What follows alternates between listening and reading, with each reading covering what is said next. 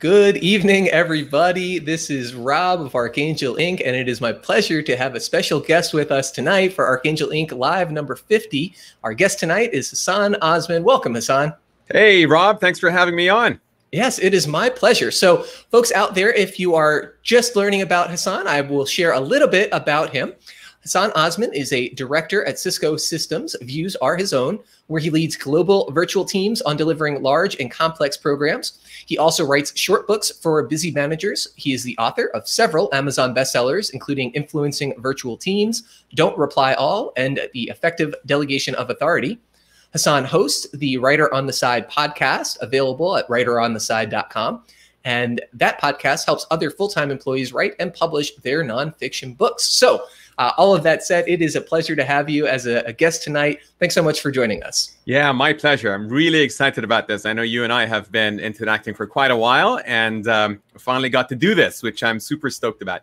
Yeah, excellent, excellent. So one of the things, Hassan, as we were chatting leading up to this conversation that I really respect and appreciate about you is the way that you model this diversification of your author platform. Now, you've got your full-time profession and you're building this writer on the side business, but you're always keen to learn about new opportunities, new possibilities, things that people are doing, experiment with different things, and bring a keen eye for that sort of research and sort of analytic approach to it. And that's kind of what I wanted to talk about tonight.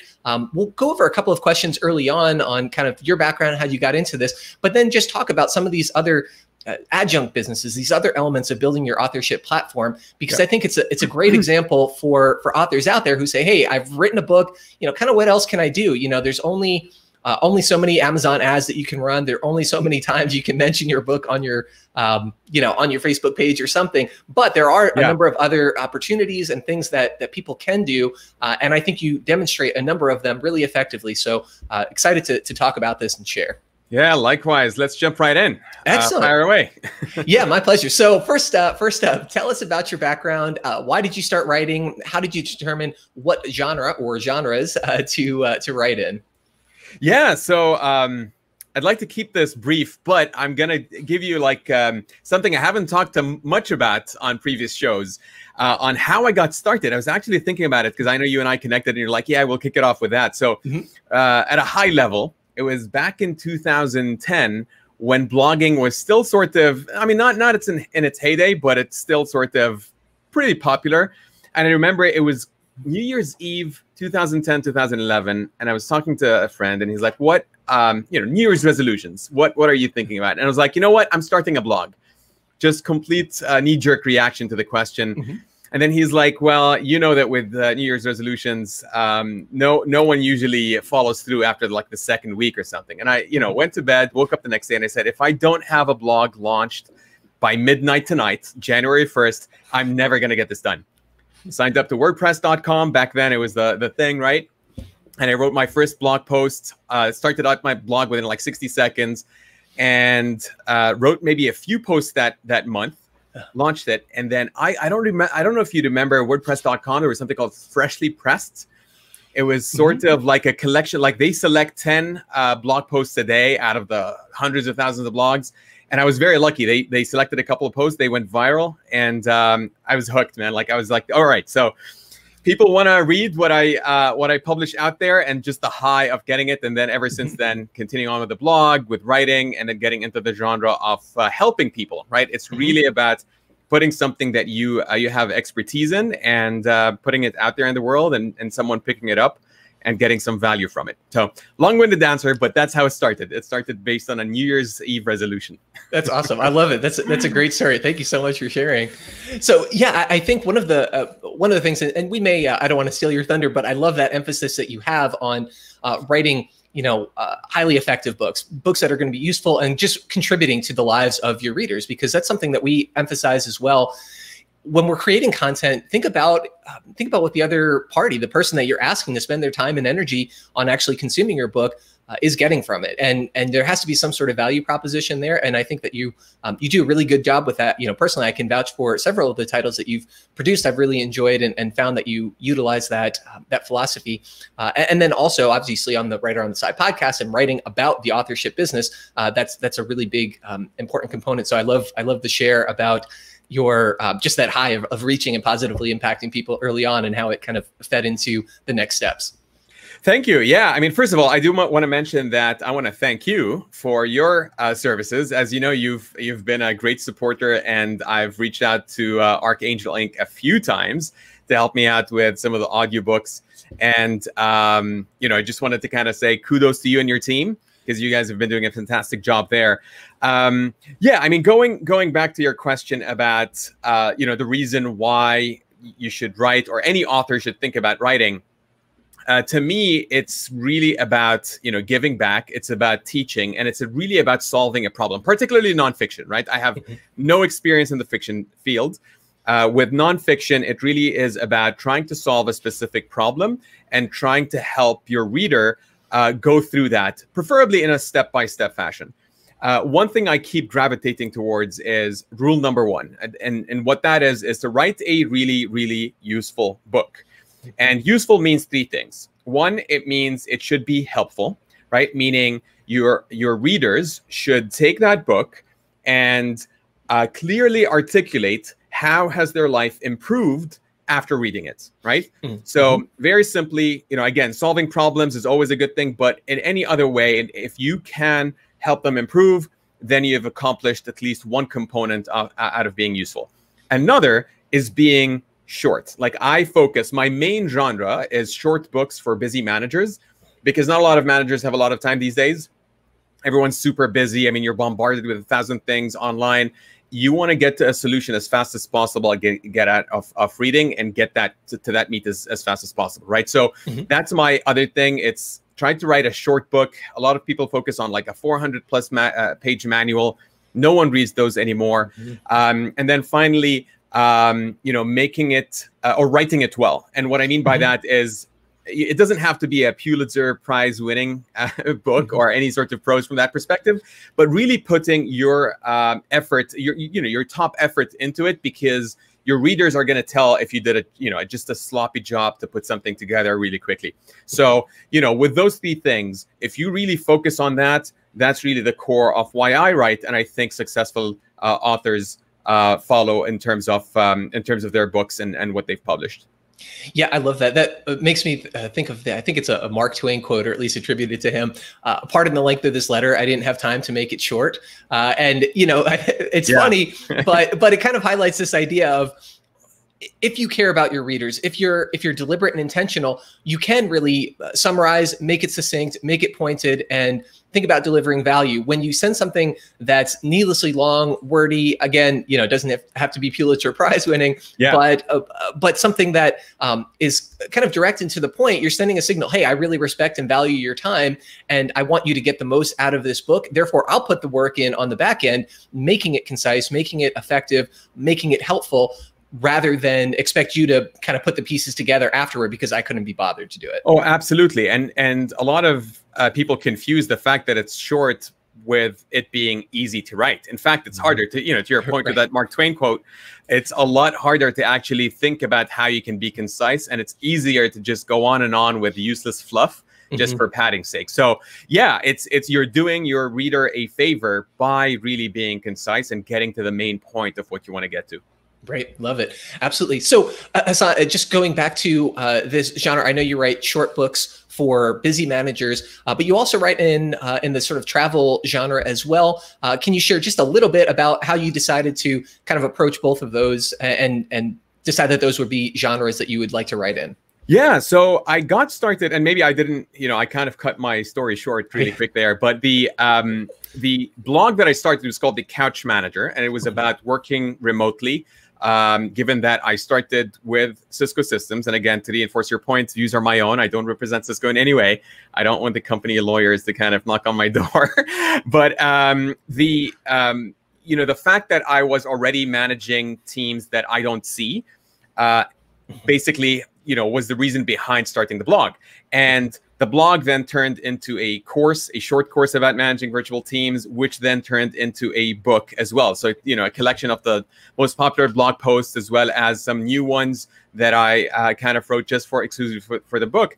And I published a book called Influencing Virtual Teams. That was sort of my official, first book on Amazon KDP, and launched it. It was doing okay, but then more questions came in as a result of the book and the blog, and then I wrote books about Don't Reply All, which is about email communication and helping other teams. And so that genre of short books for busy managers was where I kind of found my sweet spot. It's something that I live day to day. It's something I'm interested in, and there's a market for it, obviously, right? I mean, a huge market there. But then after that, I started getting a lot of questions about how do I write a book while working a full-time job. And so I wrote a book, which you can talk about in a second, called Write Your Book on the Side, which is about full-time employees and how can they write books. And then as part of that process and talking to people who want to write about things unrelated to what they're focused on, I came up with the idea of writing books about travel. And the reason why is because I live in Boston. I'm based out of Boston, Massachusetts, but I'm originally Lebanese. And then every year I go with my wife and two little girls to Beirut, Lebanon. And because it's such a long trip, we usually break it in half, and we spend maybe a couple of days in like Rome or Paris or London, just as a transitory stop. So we're like, well, tickets are expensive, and the kids are grown up to kind of they're at the age where they'd like to explore a new city. Why don't we kind of spend a couple of days in one of those cities on the way there? And so the first year we wanted to do Rome, and it was overwhelming to do so much in so little time. And so given that I'm a project manager, I project managed everything down to like the 15-minute mark. And I don't know who's listening they've got kids, but they know that, like half an hour in, it's like, oh my God, I just can't handle the nagging going back to the hotel. So put together a plan, and then I'm like, well, I know how to publish books. Why don't I just put this together, this whole plan that I published, in a short book? And I started the series. The first one was called Rome in a Weekend with 2 kids, Paris in a Weekend with 2 kids, and then London in a Weekend with 2 kids. So it's sort of a series, but it's really a side hobby. I don't, my long-term goal, Rob, is not to be a travel blogger or Rick Steves. So it's just something that's fun. And plus I could document and talk about it, about the process, and kind of learn from that process as well. So that's sort of the second genre. Got it. Excellent. Well, yeah, I appreciate all of that. And one of the things that strikes me about both that and sort of the couch manager side of it, as well as sort of adjunct to that, the writer on the side element, is it seems like all of these are coming from experience and then also a market need, just recognizing, hey, there's something that I struggled with. How do I plan a family trip with 2 young children, going to an international location? Okay, great. I spent, however many hours, days, weeks, months getting ready for this. All of that information is useful. There's perhaps a pathway to shorten the learning curve for somebody else who's looking to do something similarly. And therefore, let's put this together. When I created one of I think actually my first book, it's the how to create an audiobook for Audible. It's really just a short guide that I initially created as a training module for an audiobook editor that I was bringing on board. It had lots of screenshots, information, kind of step by step on, here's the program, here's where we find it, here's a link to find it, and here's what it looks like, and so forth, and then kind of documenting what happens. And I think in many cases the books with greatest long-term value come out of those actual needs. And so I appreciate that approach. And again, it's kind of just doubling down on what you mentioned. When you're keeping your audience in mind, you're creating something really, really useful, then you can actually make a positive impact on others. Oh, absolutely. And one way, because a lot of people, and I'm sure you get this question a lot, Rob, as well, given that you're in the publishing space, is what do I write about, right? And that's a big question that's usually popular. And I think about it as like a Venn diagram with 3 intersecting circles. The first is interest. The second is experience, and then the third is market. And really quickly, interest is something you're interested in. You don't have to be absolutely madly in love in the topic, but something that really, at least it's your cup of tea, right? It's something that you're interested in. And then from an experience standpoint, Again, you don't have to have a PhD in the field. You have to know a little bit more than the average Joe or Jane out there in terms of your experience and how you went through the specific topic. And then most importantly, it's a market, right? You have to do the research on whether the topic that you're writing about is an actual need out there that people are either asking you about on forums, emails. It's just parts of the questions that come up as friend conversations, for example. And the intersection of those three is really important, right? When you have the intersection of all those three is where it's a good idea to write a book about in that topic. And just going back to what you were saying, whether it's the short books for busy managers or like the short travel guides for busy parents, both those genres meet those three circles in terms of the focus of what I write about. And so that's why I kind of do it. I love it. Yeah, thank you for sure. That idea of meeting on that Venn diagram makes a whole lot of sense. It's a great model and template for how to think about things and how to approach it as an author conceptualizing your next project. Yeah, and there's one other thing that especially for writers on the sides, whether you're an entrepreneur such as yourself or a full-time employee, there's one more element which is optional, not mandatory, but to be job related or business related to the field you're in. This gives you a huge boost, and I'll give you an example. So with my short books for busy managers, that checks the box on a job related category, right? Whether it's influencing virtual teams or effective delegation or better online meetings, all the topics that I write about in this genre are related to my job and the work that I do is part of my career. What this does is it helps sort of 10x your brand value out there in the marketplace. It basically, you get invited to keynote speeches, conferences, you're looked at as a thought leader. And so it opens up opportunities, whether within your current organization or even beyond it. Or even more business if you're an entrepreneur, right? It sort of works as a business card on steroids. Whereas if it's non-job related, like my travel books, right? I'm no expert on travel or a travel blogger. Yes, you can still publish successful books in that area, but it's not going to add much value in terms of it being job related or business related to what you currently do day to day, right? So there is that element that I think is important to factor in if you're thinking about a topic that you want to write about. Yeah, I love it. That's something that we emphasize a lot when, particularly a lot of the clients that we work with are professionals, people who are using their book as a way to build their platform, as a way to enhance their prestige in their field, to become literally the author of that subject, the author on that topic. And we really, something else that you've mentioned, which I really love, in many cases you can make more, I'm trying to make sure I say it right.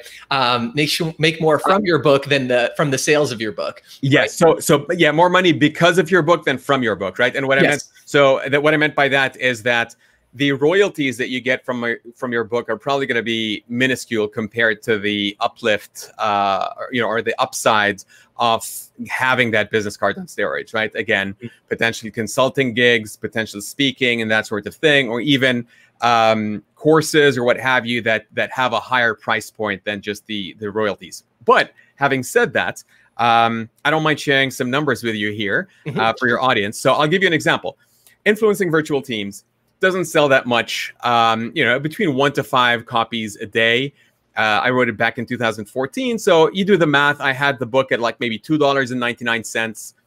My cut is like 70% of that after Amazon's cut, which translates to around a couple of dollars per book of profit, right? If you do the math, that's like a couple of $100 a month, right? I mean, it's better than zero, right? You never want to, say no to any sort of positive numbers, but it's not something you can retire on anytime soon.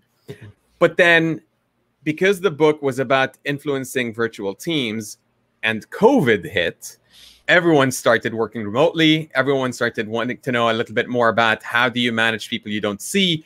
And so just organically through Amazon's algorithm, because people were searching for remote work and virtual teams and so on and so forth. And thankfully, my book was highly rated on Amazon, had a bunch of reviews on it. It exploded, and it exploded by like at least 10x. So a couple of months, it was like maybe $2,200 a month just from that. Now, that's not sustainable. Again, it's not something you can retire on, but the idea is that, yes, the royalties, you don't want to sort of put all your eggs in one basket, that this is what you're going to live off. But it's money that could come in down the line due to an event months or years from now. Maybe Oprah picks up your book and says, "Oh, look at that!" Right? So the infrastructure is there, and you can sort of get the value from it. So it's a long-term asset. Let's put it that way.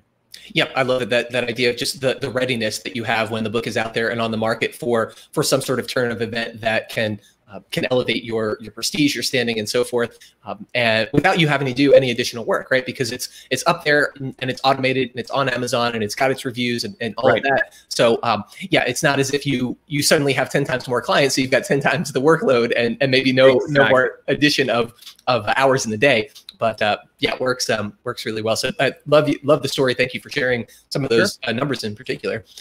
All right, so let's keep it moving here, and we've talked a little bit about background and genres. And next thing up, are there any key lessons learned from publishing in different genres? You know, particular differences in advertising or building out your platform, for example, or audience expectations.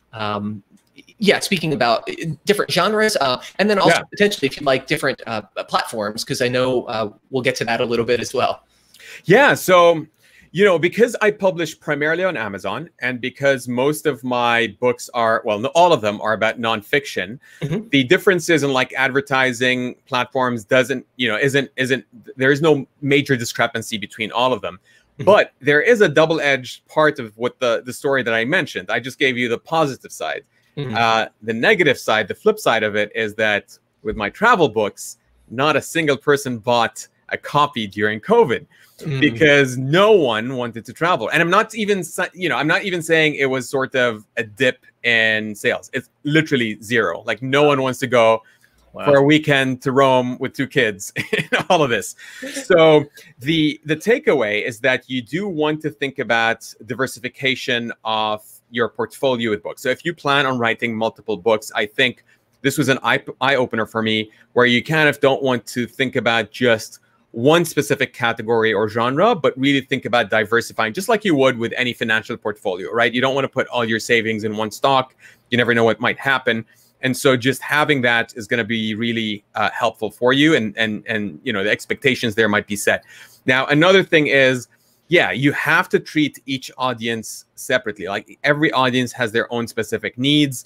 So for example, with every book, I have a freebie that people can download, and they can sign up using their email address so that they can find out about my other books.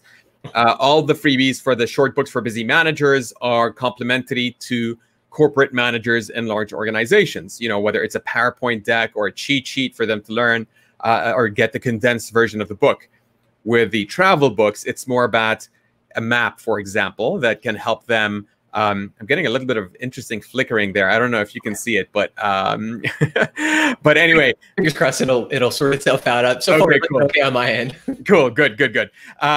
So I just want to make sure my voice is coming across clearly on the live stream. But anyway, what I was trying to say is that with the travel books, people want sort of a map, a Google map, for example, of the pathway that they can take with their own kids, right? So you really have to think about your audience. You really have to think about what their needs are, what their pain points are, and then with any follow-ups with them, they are different demographics. So from that perspective, I think they're different. But in terms of actual marketing or anything I tested, it's pretty much similar on the Amazon platform. Awesome. Yeah, great feedback, and appreciate that. That's just an interesting tale, about that diversification. And if you have something available in multiple genres, you can, in some cases, be primed to really level up, and in some cases, unfortunately, be primed to flatten out. But yeah, great lesson there. And just, if you have multiple avenues, then you have a little bit more resilience. Yep, definitely. I mean, that's a great strategy to follow. And again, post-COVID, I learned a huge lesson there. Right. Maybe I should start with like children books now. Yeah. We did a video some months ago in the midst of when things started to kind of lock down, about the status of the industry, and children's books were one of the genres that were seeing an uptick for many authors. Yep, definitely, because everyone's at home and You want to read books, right? Yeah, you've got 8 hours of time to spend with the little one, so you want to find some way to help pass that time. Right. All right. So moving on, another question that I have. Why did you start the Writer on the Side podcast? You addressed it maybe a little bit in passing, and then a couple of follow-ups to that. Have there been any pain points that you've had to overcome? Starting kind of on a different medium, and then do you have any practical tips on beginning a podcast for authors?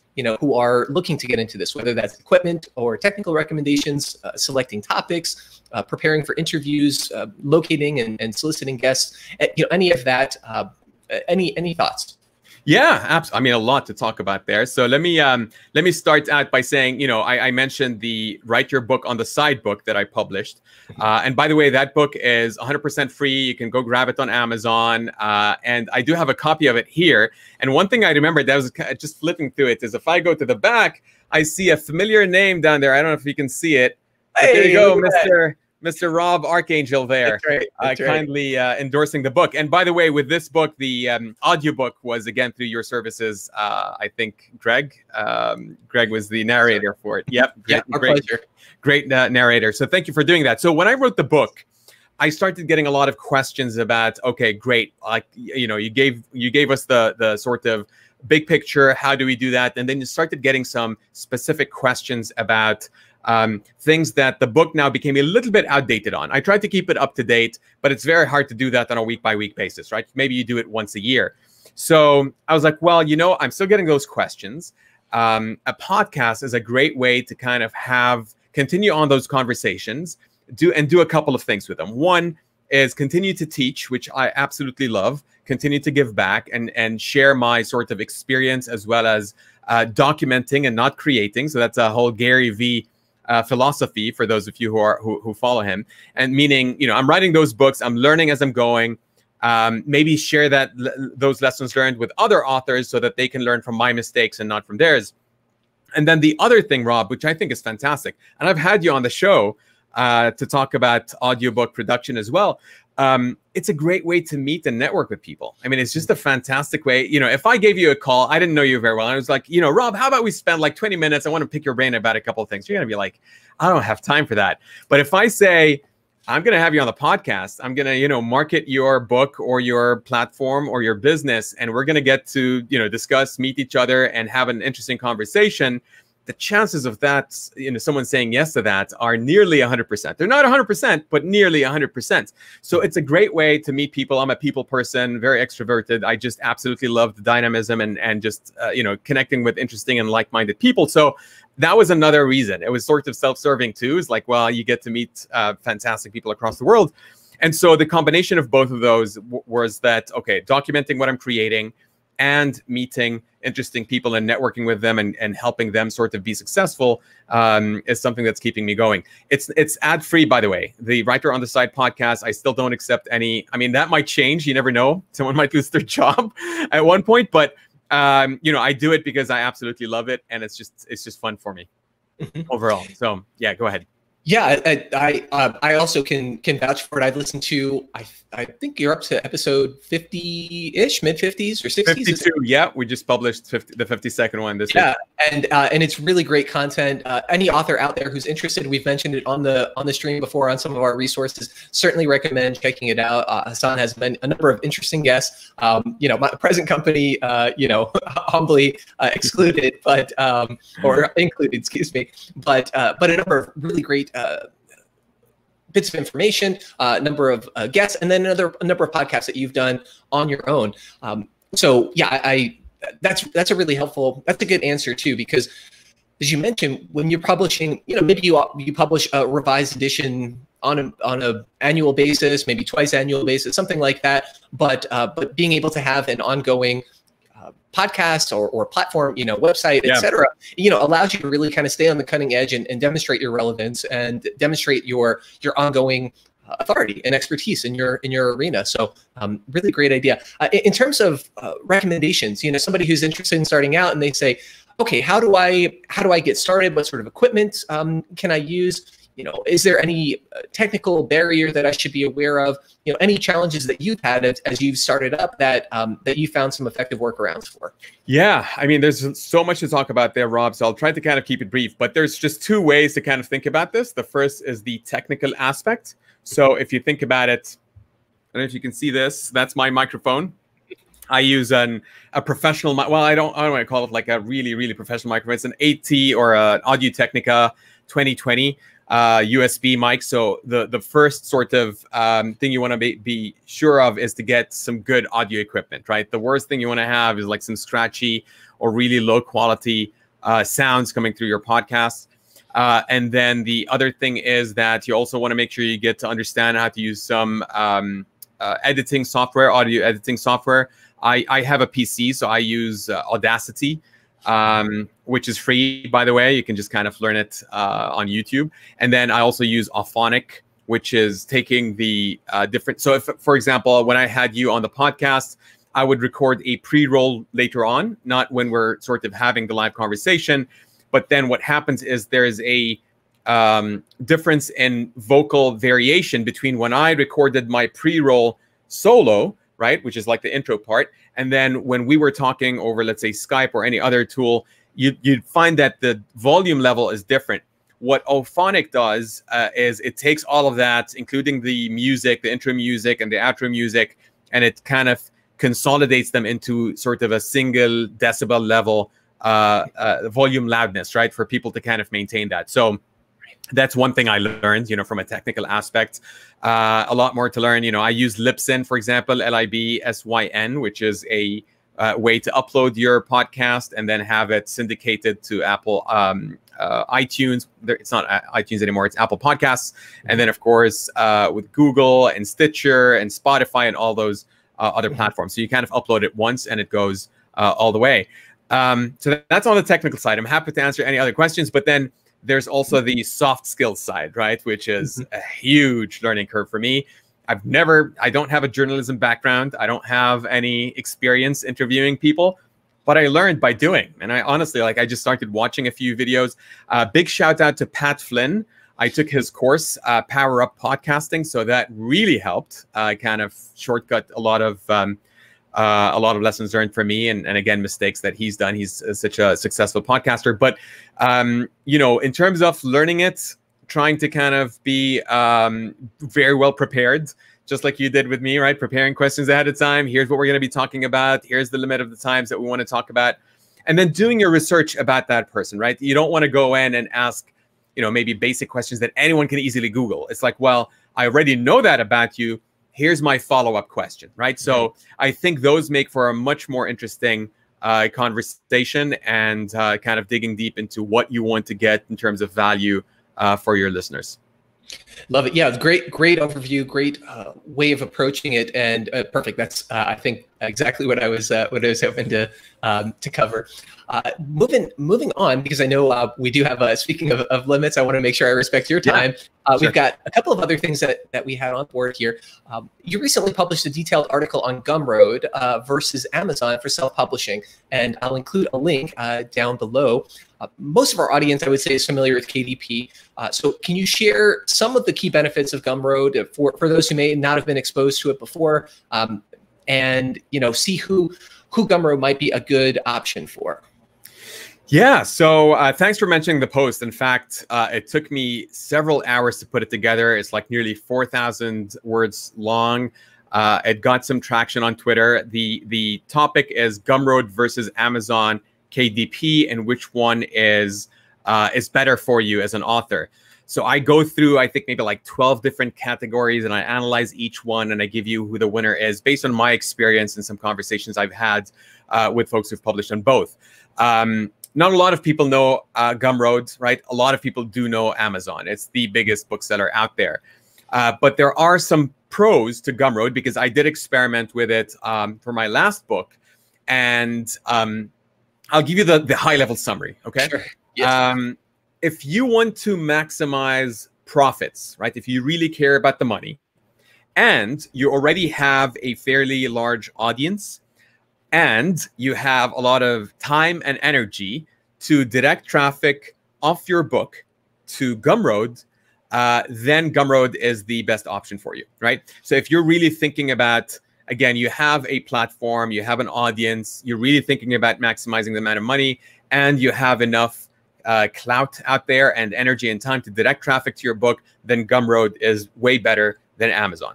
However, if you care more about brand value, right? So you really care about getting your brand name out there. Maybe you have a smaller audience or a non-existent audience, and you want to rely more on organic traffic and reach as opposed to you manually directing traffic, then Amazon KDP is hands down the option for you, right? So there's pros and cons with both, but this is sort of the high level summary of where I think you should go. Now, having said that, you can absolutely do both. And there are a lot of authors. In fact, the last couple of guests I've had on the show, the latest episode with Zeno Rocha, he's just published a book, made around $18,000 in 6 weeks. And we kind of talked about that on the show. And he has published on both Gumroad and Amazon KDP. And an interesting thing is, even though it makes more money to kind of put it, or in terms of your profit potential, the royalties, you make a lot more on Gumroad than you do on Amazon because they take a smaller cut, meaning Gumroad takes a smaller cut of the book price point. Both Zeno, who I interviewed recently, and another gentleman by the name of Ovid Kall, who's also published in both Gumroad and Amazon. When I asked them both a question about if I was a customer and I say, I want to buy your book and I had to choose one platform, where would you direct me to? Gumroad or Amazon? And keep in mind, Gumroad makes more money. If the book is $9.99 on both platforms, you're going to make a bigger cut on Gumroad. And both of them said Amazon, because they care more about the organic traffic, the reach, the brand value, and then getting that sort of social proof from there. So huge takeaway, you can never discount Amazon, even if the numbers are lower and they take a bigger cut off your price point. So yeah, that's wonderful. Thank you for the detailed but still high level summary there. One of the sentiments that I've had in the last several years, I would say, is that I think that as authors start to grow their brand and grow their platform, there is going to be more of a shift. And I've already seen it on at least a handful of the folks that we've worked with, as well as others that we've been in contact with, toward selling on your own site, building your own platform. I think Gumroad is a really good option and kind of halfway point between Amazon and selling exclusively on your own site, because they do have a marketplace. There is an expectation there. There's a little bit of prestige that comes along with Gumroad as opposed to Joe Smith's own personal website. Yeah.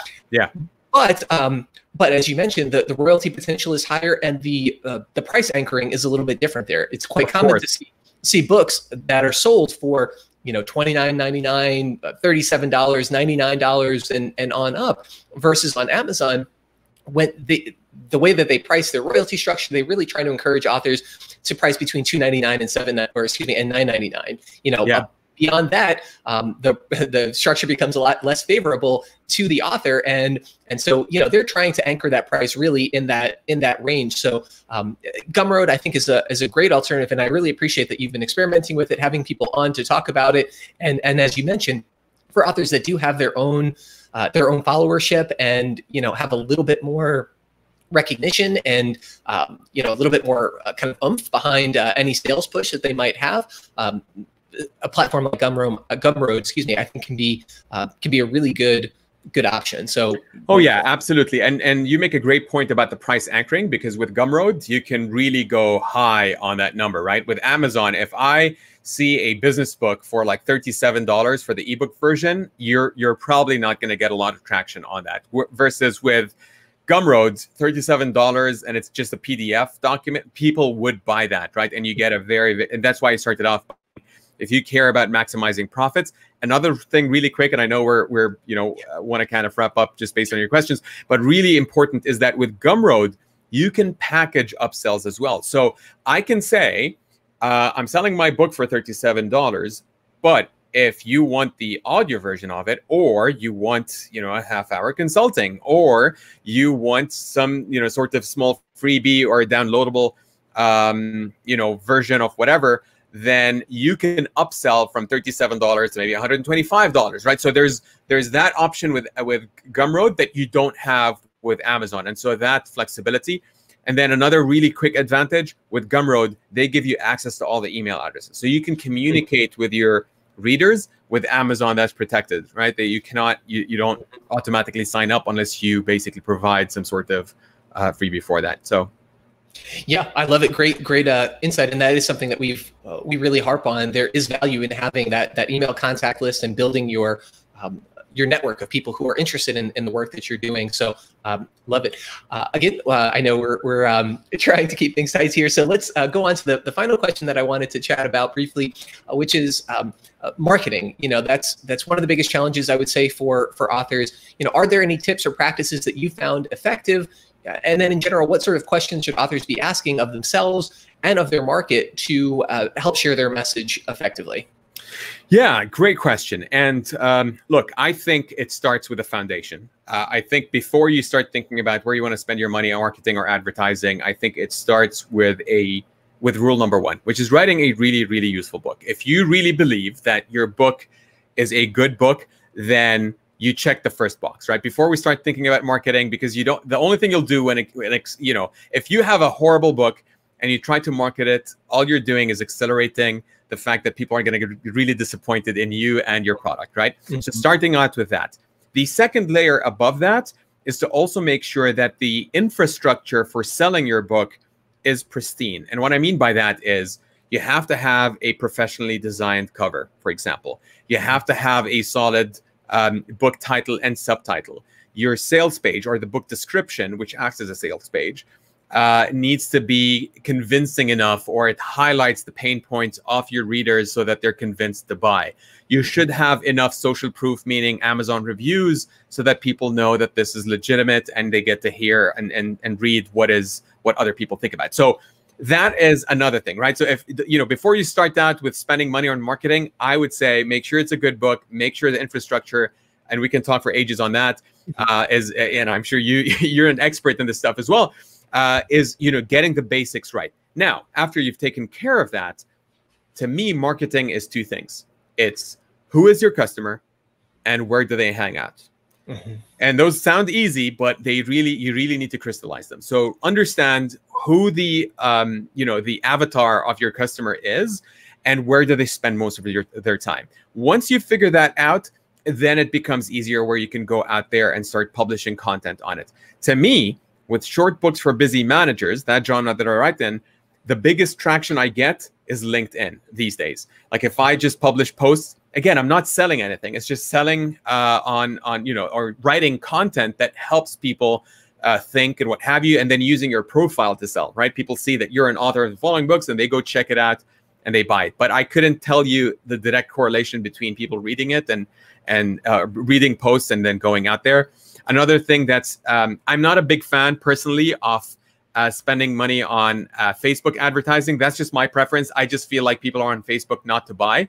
But I am a fan of spending money on Amazon ads because that to me is the least intrusive, right? People are on there to buy. If they see something that's sponsored, it doesn't come off as slimy or sleazy, and people just naturally sort of click through. So that's a good thing to kind of learn a little bit about and spend some potential funds on as well. And then of course the basic keep pumping content out, whether it's blog, Twitter, any other social media, really helps. Love it. Yeah, great summary of a number of different things to think about and approaches to take. So I really appreciate you joining us here tonight, Hassan. This is a pleasure to have you on. Is there anything else that you'd like to share? Are there ways for people to connect with you going forward if they'd like to learn more about any of your content and just being in touch? Yeah, thanks for asking. So you can find me on writerontheside.com. All my contact information is there. Again, you can download this book 100% for free on Gumroad or on Amazon. And you can sign up for the podcast if you want to. All the links are there, so you can just sort of click around and find anything you're interested in. And feel free to reach out and say hello. I'd be interested in connecting. Absolutely. Well, yeah, thank you again, Hassan. And for anybody out there who's watching, please do definitely reach out and check out Hassan's work. Really high quality material. And again, it's a pleasure to have Hassan on tonight. And if you're interested in doing any of these topics and becoming a writer on the side and learning and building your authorship brand, Hassan is a fantastic resource. So thank you, everybody. And we will look forward to seeing you next week on Archangel Ink Live for the next installment. Have a great evening. Take care. Thank you.